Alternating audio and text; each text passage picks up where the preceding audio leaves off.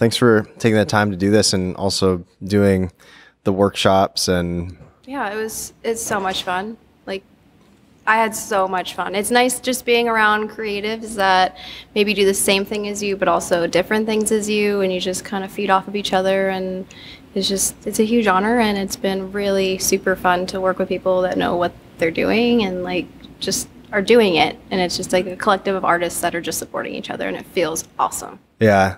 I think, that could be just a symptom of, people, I guess just a change of times and like the gallery model changing, and just, I guess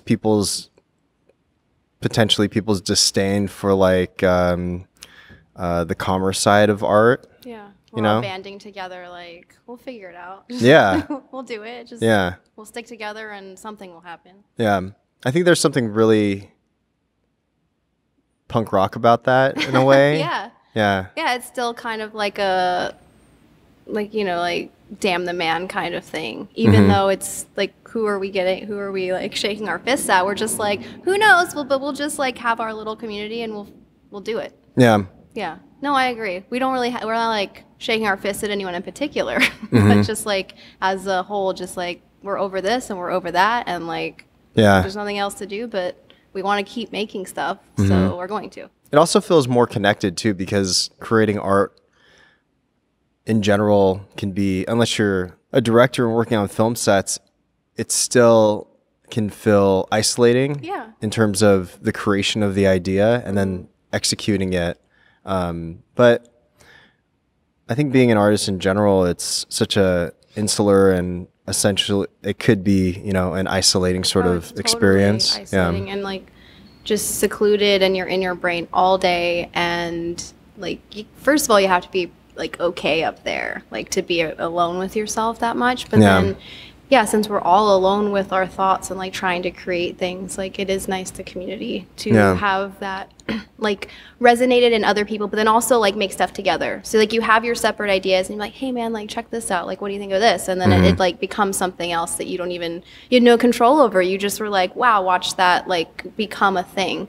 And so like you're saying, like that kind of isolating thing, but then it's nice to have a community of artists that are just maybe not on the same path as you, but just upward, trying to go upward, trying to be better, trying to just keep going, because it's all we have. Yeah.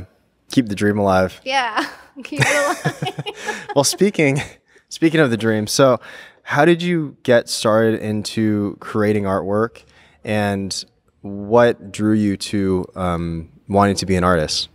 I mean, when I was a kid, I was always like drawing and like playing around, but it's just like little kid stuff. I didn't start doing art until maybe 8 years ago. I met a person that was an artist, and I didn't really know you could just be an artist. I was like, well, what do you really do? Like, just like everybody else gets like, well, how do you make your money? Like, do you work at Starbucks or whatever? Like, nothing wrong with Starbucks. Cut that out. Yeah.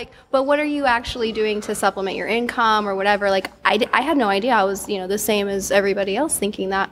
And like being introduced to other artists that are making a living doing art in some capacity. And so I was like, well, if you can do it, then I can do it. And so I just spent a year and a half or 2 years just really, really trying to figure out what I was doing.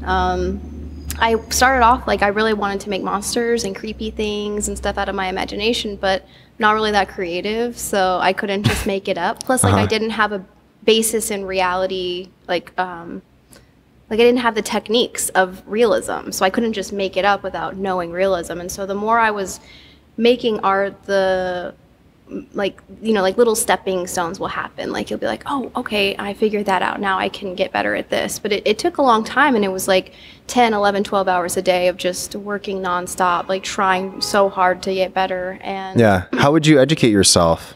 I would go through like Tumblr or like look at art books or whatever, just see whatever I was attracted to, which is mostly like I was looking at fashion magazines, or I would look at like I don't even know what like art books I was looking at, but I was just like, well, maybe I can try that. And I would try to like, you know, either draw the face that I was seeing in a magazine or draw, you know, like something that was similar, like a master copy kind of thing. Before I knew what a master copy was, I was just like trying to figure out how are you guys doing it. And then eventually I just stopped looking at stuff because I really am sensitive to, like, I don't want anybody to think I'm stealing their work. Like, I'm not trying to be like any other artist. I really just, like, I don't know what I'm trying to say, but I'm not trying to say what other people have said. Like, I'm just trying to do my own thing.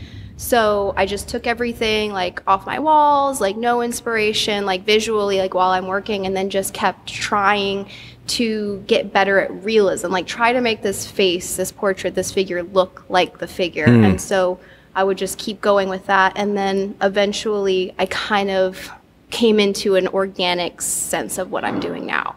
So it's like very portrait based, very like dramatic lighting, very, I don't know, I try to make it as theatrical and minimal as possible. Like both like really making it dramatic without saying a lot, if that makes sense. So that's, I think, why I love charcoal so much, is because it's just stripped down to simplicity. And but then also you can say a lot. Like there's no, like there's room for error, but it's like you have to really like build like the relationship with that piece of depth and what you're trying to say, but in like a very small amount of words, I guess. Yeah, that makes sense. So I started like kind of coming into, I want to make art like this. And so that's how it all kind of came about. And so it took about 2 years for me to get to a place where it's like, oh, that looks like a person. And just kept going and going from there. And yeah, I'm still learning, still trying to figure it out.